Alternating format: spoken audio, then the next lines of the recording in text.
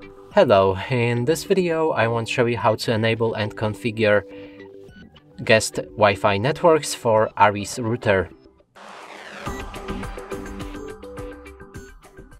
And to do this, first thing is to open configuration website, then log in. If you don't know how to do that, you can see the link right here. If you still can't open it, I would recommend to watch our first setup video about this device.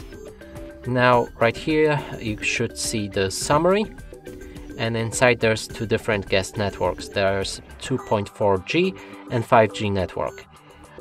Let's say I want to enable 5G network for my guests, and then I'm gonna click on that name. It will transfer me to a different page, and now we want to enable the Wi-Fi.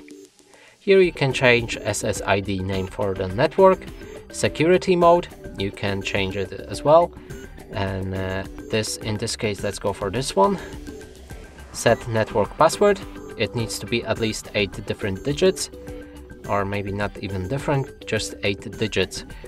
There's broadcast network name, SSID, enable WMM as well.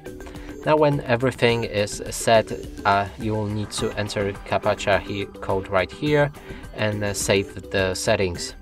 Then the network should enable and you'll be able to invite the guests to join it. And that's it for this video. Hope you like it. Please consider subscribing to our channel, leave a like and a comment below.